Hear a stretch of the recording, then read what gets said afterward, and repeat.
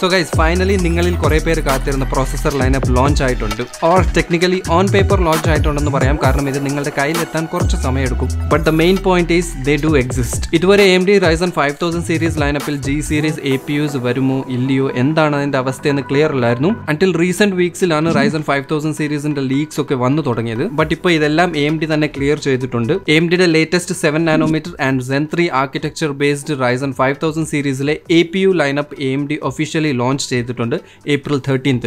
ഇനി APU എന്താണെന്ന് doubt ഉണ്ടെങ്കിൽ APU എന്താണ്, GPU എന്താണ്, CPU എന്താണെന്ന് ഡീറ്റെയിൽഡ് വീഡിയോ ചെയ്തിട്ടുണ്ട്. മേളിൽ പിൻ ചെയ്തേക്കാം, അത് ആദ്യം കണ്ടു നോക്കൂ. കാരണം പലരും ചോദിക്കുന്നുണ്ട് APU എന്താണെന്ന്. So APU, CPU, GPUയുടെ detailed video. So Ryzen APU സീരീസിൽ വരുന്ന പ്രോസസ്സേഴ്സിന്റെ എൻഡിൽ മോഡൽ നെയിമിന്റെ അവസാനം സഫിക്സ് ആയിട്ട് G എന്നുണ്ടാവും, അല്ലെങ്കിൽ GE. ഈ രണ്ട് സഫിക്സ് ആണ് AMD Ryzen APUസിനെ ഡിഫറൻഷിയേറ്റ് ചെയ്യാൻ വേണ്ടി യൂസ് ചെയ്യുന്നത്. രണ്ടിലും ഡിഫറൻസ് നോക്കുവാണെങ്കിൽ GE മോഡൽസിൽ TDP വാല്യൂ കുറവായിരിക്കും, 35 വാട്ട്സിന്റെ TDP വാല്യൂ ആയിരിക്കും, ആൻഡ് ക്ലോക്ക് സ്പീഡ്സും കുറച്ച് കുറവായിരിക്കും compare to G models. So Ryzen 5000 series APU based systems മാർക്കറ്റിൽ ഉടനെ തന്നെ വരുന്നതായിരിക്കും. പ്രോസസർ മാത്രമായിട്ട് വാങ്ങണമെന്നുണ്ടെങ്കിൽ കുറച്ച് വെയിറ്റ് ചെയ്യണം, കാരണം പ്രീ ബിൽറ്റ് സിസ്റ്റം മാനുഫാക്ചർ ചെയ്യുന്ന കമ്പനീസിന് മാത്രമായിരിക്കും ഇനീഷ്യലി കൊടുക്കുന്നത്. ആൻഡ് സ്ലോലി AMD പ്രോമിസ് ചെയ്തിട്ടുണ്ട് ഈ വർഷം തന്നെ ഈ പ്രോസസേഴ്സ് നോർമൽ കൺസ്യൂമേഴ്സിനും അവൈലബിൾ ആകുമെന്ന്. സോ ദാറ്റ് മീൻസ് അൺഫോർച്ചുനേറ്റ്ലി നമുക്ക് പ്രോസസർ മാത്രമായിട്ട് ഇപ്പം വാങ്ങിക്കാൻ പറ്റത്തില്ല. അതുകൊണ്ട് തന്നെ നമുക്ക് പ്രോസസേഴ്സിന്റെ മാർക്കറ്റ് അവൈലബിലിറ്റിയും പ്രൈസിനെ കുറിച്ചുള്ള ഡീറ്റെയിൽസ് ഒന്നും അറിയത്തില്ല. എന്തായാലും കുറച്ച് കഴിഞ്ഞ് ഇതിന്റെ അപ്ഡേറ്റ്സും കാര്യങ്ങളും AMD അനൗൺസ് ചെയ്യുന്നതായിരിക്കും. സോ അന്നേരം നമ്മൾ ഇത് ഹോട്ട് ന്യൂസ് സെഗ്മെന്റിൽ പറയുന്നതായിരിക്കും. So do stay subscribed four upcoming updates. 5000 series APUസിൽ launch ആയ പ്രോസസേഴ്സ് എന്തൊക്കെയാണെന്ന് നോക്കാം. Your on techno factory with me Sumod. തുടങ്ങാം.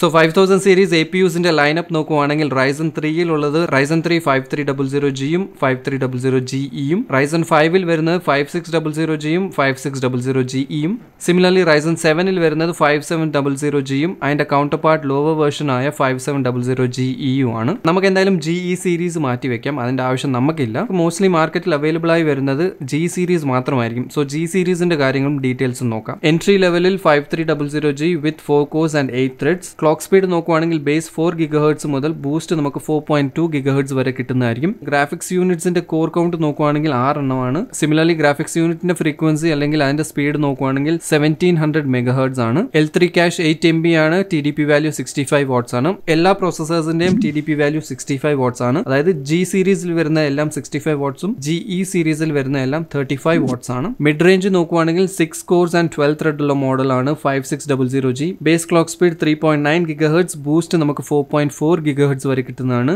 7 GPU കോർസ് ആണ് ഉള്ളത് ആൻഡ് 1900 MHz ആണ് ഗ്രാഫിക്സ് യൂണിറ്റിന്റെ സ്പീഡ്. ക്യാഷ് മെമ്മറി ഇതിൽ ഡബിൾ ആണ്, 16 MB ക്യാഷ് മെമ്മറിയും 65 വാട്ട്സിന്റെ TDP ആണ്. ആൻഡ് ഫൈനലി 8 കോർസും 16 ത്രെഡ് ഉള്ള ഹയർ മോഡലാണ് 5700G. ഇതിന്റെ ബേസ് സ്പീഡ് നോക്കുവാണെങ്കിൽ 3.8 GHz സ്റ്റാർട്ടായി നമുക്ക് 4.6 GHz വരെ കിട്ടുന്നതായിരിക്കും. GPU കോർസ് 8 എണ്ണമാണ്, 2000 MHz ആണ് ഗ്രാഫിക്സ് യൂണിറ്റിന്റെ സ്പീഡ്. സോ 5000 സീരീസ് APUസിലെ മെയിൻ ആയിട്ടുള്ള APUസിന്റെ സ്പെക്സും ഡീറ്റെയിൽസ് എല്ലാം ഇതൊക്കെയാണ്. ഇനി നമുക്ക് പ്രീവിയസ് ജനറേഷൻ APUസുമായിട്ട് ഒന്ന് കമ്പയർ ചെയ്ത് നോക്കാം. സോ ഇവിടെ നമുക്ക് 5300G പ്രോസസറിനെ actually Ryzen 3 3200G 3400G അല്ലെങ്കിൽ റീസെന്റ് ഇറങ്ങിയ 4000 സീരീസിലെ 4350G APUസുമായിട്ട് കമ്പയർ ചെയ്യാം. ഇവൻ ദോ 3400G Ryzen 5ലാണ് വരുന്നത്, പക്ഷേ കോർ കൗണ്ട് നോക്കുവാണെങ്കിൽ എല്ലാം തന്നെ ക്വാഡ് കോർ പ്രോസസേഴ്സ് ആണ്. സോ അതുകൊണ്ടാണ് Ryzen 5 3400Gയും ഞാൻ ഇതിൽ ഇൻക്ലൂഡ് ചെയ്തത്. So Ryzen 3000 and 4000 series APUസുമായിട്ട് compare ചെയ്ത് നോക്കുമ്പോൾ 5300Gയിൽ ബേസ് ക്ലോക്ക് സ്പീഡും ക്യാഷ് മെമ്മറിയും ഇൻക്രീസ് ആയിട്ടുണ്ട്. പഴയ APUസിൽ എല്ലാം 4 MB ക്യാഷ് ആണുള്ളത്, ബട്ട് ഇതിൽ ഡബിൾ ആണ്, 8 MB ക്യാഷ് ആണ് കിട്ടുന്നത്. പക്ഷേ GPU കോർ കൗണ്ട് നോക്കുവാണെങ്കിൽ കുറച്ച് കുറഞ്ഞിട്ടുണ്ട്, കാരണം 3200Gയിൽ 8 കോഴ്സ് ആണ്, 3400Gയിൽ 11 കോഴ്സ് ആണ്,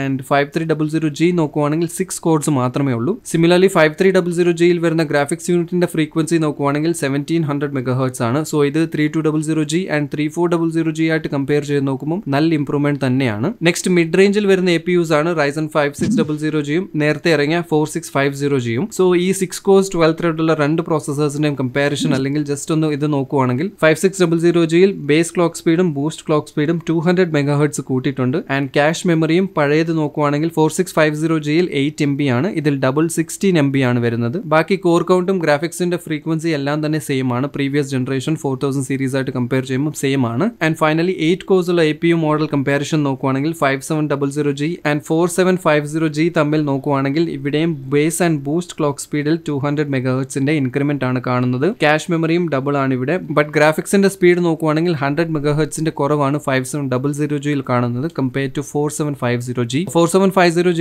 2100 MHz ആണ്, 5700G 2000 MHz മാത്രമേ ഉള്ളൂ. ബട്ട് ഇതിന് AMD പറയുന്നത് Zen 3 ആർക്കിടെക്ചർ ബേസ്ഡ് ആയതുകൊണ്ട് തന്നെ പെർഫോമൻസ് വൈസ് ഇതിൽ കുറവൊന്നും വരുത്തില്ല എന്നാണ്.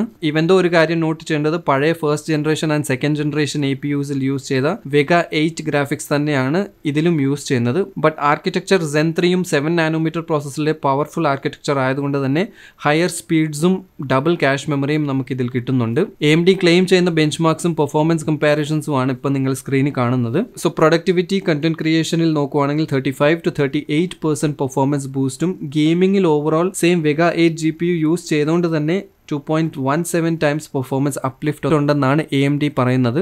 Zen 3 based 5000 series normal പ്രോസസേഴ്സിന്റെ bench മാർക്സും അതിന്റെ പെർഫോമൻസ് എങ്ങനെയാണെന്ന് നമുക്ക് ഓൾറെഡി അറിയാം. സോ ഹോപ്പ്ഫുള്ളി 5000 സീരീസ് APUസിലും ഇതേ സെയിം റേഞ്ച് ഓഫ് പെർഫോമൻസ് നമുക്ക് എക്സ്പെക്ട് ചെയ്യാം. ഇതെല്ലാം AMD കമ്പനിയുടെ ബെഞ്ച് മാർക്സ് ആണ്. So future third party bench മാർക്സും കാര്യങ്ങളും ഒന്നും വന്നിട്ട് അതെല്ലാം സ്റ്റിൽ വെയിറ്റിംഗ് ആണ്. ഓൾസോ ചില ബേസിക് ഗെയിമിംഗിന്റെയും ബെഞ്ച് മാർക്സ് നമുക്ക് ക്ലിയർലി കാണാൻ പറ്റുന്നുണ്ട്. FPS എത്രയാണ്, ഇന്റൽ പ്രോസസേഴ്സുമായിട്ടുള്ള കമ്പാരിസണും കാര്യങ്ങളും സ്ക്രീനിൽ നിങ്ങൾക്ക് ക്ലിയർലി കാണാൻ പറ്റുന്നുണ്ട്.